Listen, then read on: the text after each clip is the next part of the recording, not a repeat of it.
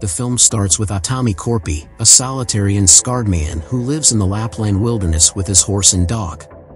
He is a former Special Forces soldier who killed hundreds of Russians during the Winter War and became a legend among the Finns.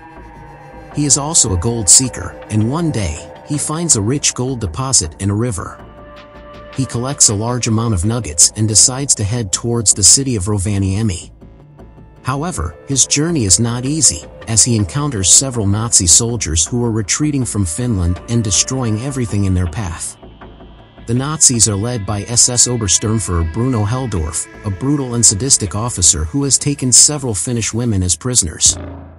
Helldorf initially ignores Atami, thinking he is harmless, but later discovers his gold and becomes obsessed with capturing him. Atami manages to kill a group of Nazis who try to rob him, but he attracts the attention of Helldorf and his men. They chase him across the snowy landscape, using tanks, motorcycles, and dogs. Atami uses his skills and cunning to evade and fight back, setting traps and ambushes for his pursuers. He also rescues some of the Finnish women from the Nazis, and forms a bond with one of them, named Sanna. Along the way, Atami also meets some of his old comrades, who are part of the Finnish resistance. They offer him help and shelter, but they also warn him that the war is almost over, and that he should surrender his gold and join them. Atami refuses, saying that the gold is his only chance for a new life. He also reveals that he lost his family in the Winter War, and that he has been haunted by guilt and nightmares ever since. The film reaches its climax when Atami and Sanna reach a frozen lake, where they hope to cross to the other side and reach Rovaniemi.